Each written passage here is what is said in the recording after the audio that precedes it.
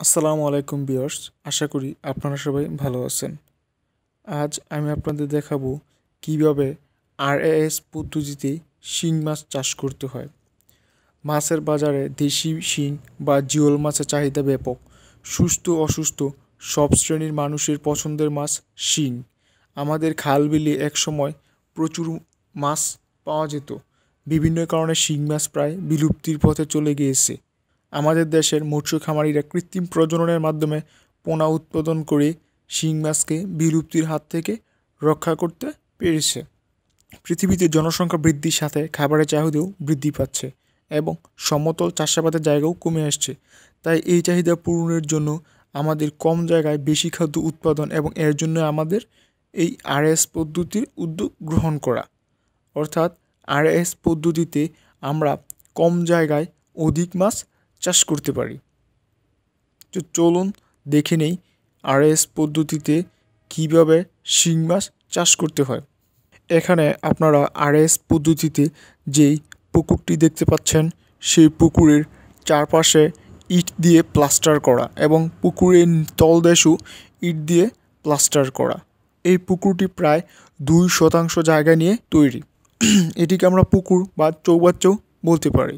এই চৌবাচ্চায় শিং মাছ আছে প্রায় 10,000 এবং আপনারা যে পাইপগুলো দেখতেছেন, সেই পাইপ দিয়ে এই চৌবাচ্চাতে অক্সিজেন প্রবাহ করা হয় এবং এই অক্সিজেন প্রবাহ করলে পানির প্রবাহ চলতে থাকে। পানি প্রবাহ চললে মাছ অসুস্থ হয় না এবং মাছের স্বাভাবিক বৃদ্ধি হয়। যদি আপনার এই চৌবাচ্চার পানি প্রবাহিত না হয়, অর্থাৎ পানি স্থির হয়ে যায়, তাহলে মাছ অসুস্থ হয়ে যাবে এবং মাছের দৈহিক বৃদ্ধি ব্যাহত হবে। এখানে শিং মাছ পালন করার জন্য তেমন কোনো পরিচর্যা করার প্রয়োজন হয় না। শুধু সকালে এবং বিকালে মাছের প্রয়োজনীয় খাবার দিলেই হয়ে যায় এবং আপনাকে লক্ষ্য রাখতে হবে যে আপনার চৌবাচ্চার পানি দূষিত হয়ে গেছে কিনা। যদি পানি দূষিত হয়ে যায় তাহলে শিং মাছ অসুস্থ হয়ে যাবে, এমনকি মারা যেতেও পারে। তাই প্রায় 15 থেকে 20 দিন পর পর পানি পরিবর্তন করে দিতে হবে এবং পানি পরিবর্তন করার সময় অবশ্যই প্রথমে অল্প অল্প করে পানি পরিবর্তন করতে হবে এবং অল্প অল্প করে পানি চৌবাচ্চায় দিতে হবে। অর্থাৎ পানির যেই ভারসাম্য, সেই ভারসাম্য বজায় রাখতে হবে। অর্থাৎ একবারে সম্পূর্ণ পানি বের করা যাবে না। আর শিং মাছ অন্ধকার ভালোবাসে, অর্থাৎ শিং মাছ সবসময় দিনের বেলা পানির নিচে থাকে এবং রাত্রে পানির উপরে আসে। যদি আপনি শিং মাছকে খাবার দেন, তখন একমাত্র শিং মাছ পানির উপরে আসে। এছাড়া শিং মাছ সবসময় পানির নিচে থাকে। যদি অক্সিজেনের কোনো সমস্যা হয় তাহলে আবার শিং মাছ উপরে ভেসে যাবে, বা মাছ যদি অসুস্থ হয় তাহলে মাছ উপরে চলে আসবে। তো সেই ক্ষেত্রে আপনি আপনার চৌবাচ্চা বা পুকুরের উপর যদি ছায়া প্রদান করেন তাহলে খুব ভালো হয়। বন্ধুরা, আপনারা দেখতেছেন যে এই পুকুরে এক ধরনের সাদা পাউডার জাতীয় একটি খাবার দেওয়া হচ্ছে। এই পাউডার জাতীয় খাবারটি একটি শুটকি জাতীয় খাবার, যা মাছ খুবই পছন্দ করে এবং এই শুটকি জাতীয় খাবার দেওয়ার ফলে মাছ বেশি উঠেছে।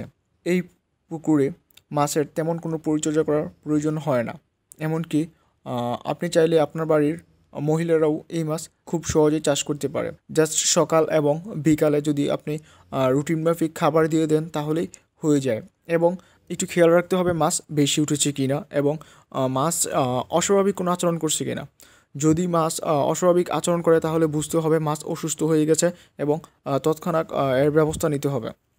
আর সবসময় অক্সিজেন প্রবাহ রাখতে হবে, কোনোভাবেই অক্সিজেন প্রবাহ বন্ধ করা যাবে না এবং পুকুরের উপরে ছায়া রাখতে হবে। ছায়া থাকলে মাছের খুব ভালো হয়। এই পুকুরে মাছগুলো ছাড়া হয়েছে এবং এই মাছগুলোর বয়স প্রায় 1 মাস।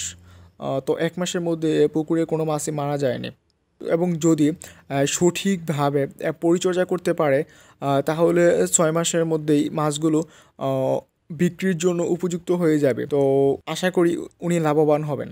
তো আপনারা বুঝতেই পারছেন 2% জায়গার মধ্যে যদি 10,000 শিং মাছ RAS পদ্ধতিতে চাষ করতে পারেন এবং সফল হন, তাহলে কত টাকা আপনারা লাভ করতে পারবেন, আশা করি সেটা খুব সহজেই বুঝতে পারছেন।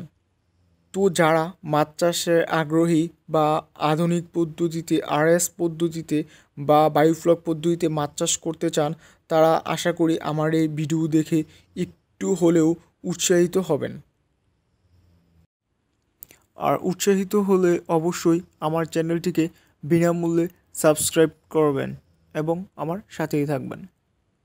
আর আপনারা যারা RAS পদ্ধতিতে মাছ চাষ করতে আগ্রহী, তারা প্রথমে উপজেলা প্রাণী সম্পদ কার্যালয়ে গিয়ে ভালোভাবে জেনে শুনে প্রয়োজনে সাপ্তাহিক বা মাসিক প্রশিক্ষণ নিয়ে তারপর মাছ চাষ করুন এবং মাছ চাষ করার সময় প্রাণী সম্পদ কর্মকর্তার সাথে যোগাযোগ রাখুন, যাতে যে কোনো সমস্যা হলে ওনার সাহায্য নিতে পারেন।